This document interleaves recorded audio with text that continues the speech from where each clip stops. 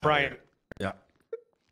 Listen, Brian. You can't say something. You can't walk out on some high road bullshit. That's what Top would do. I don't know what else to say. Just fucking said. Okay, all right. Listen, no. Listen, you guys both fucked up. All right, you guys both fucked up. You both acknowledged it. I went to sleep for 5 hours. I woke up. Listen. Okay, Brian, you know you're having an attitude too, okay? And I get it. Hear me out. I'm having a fucking attitude. I am having a fucking attitude. Are we adults or are we going to talk over each other? I do have a goddamn attitude. I do got a fucking attitude. Listen, when cloning Clarkson is the word of reason, I think you guys need to reevaluate. Listen to me. Odessa already realized that she acknowledged that her mistakes, that she should have went to you and not going through chain of command, or at least I hope she should have. Yeah, no, I definitely have, sir.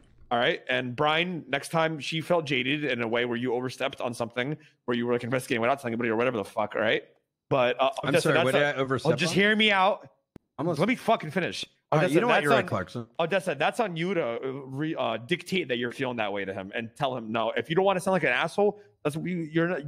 Let him know. Brian's a mature human being. Everybody here is mature. If you feel a certain way about somebody doing something, that's on you to relay it. There's a reason why people in command members give they tell you how you feel. Me, I don't give a fuck. I'll tell you how I feel. All right, I think this is dumb as fuck. It is dumb as fuck. That's on you, Odessa, to like let him know that he's doing that. And Brian, next time, just be more thoughtful. All right, that's all I can say.